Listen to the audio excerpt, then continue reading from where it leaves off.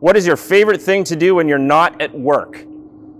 Camping. But I don't tent. That's why I'm not in the Army.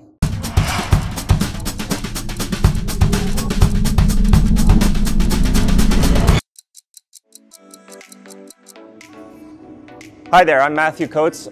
I'm a captain in the Royal Canadian Navy and I'm the Director of Human Rights and Diversity within CMP. And I'm here to take the 60-second challenge. So here we go. What is the Director of Human Rights and Diversity and what do they do? DHRD is a team made up of civilians and military members.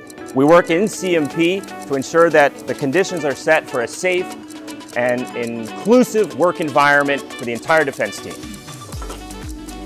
How does embracing diversity enhance military operational effectiveness?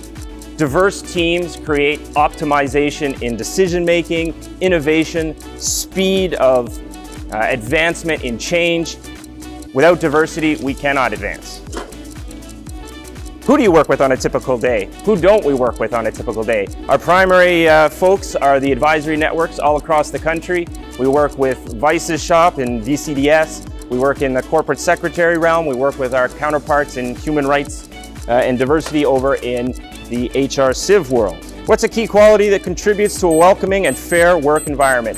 There's one foundational statement: respect. Respect the dignity of everybody you work with.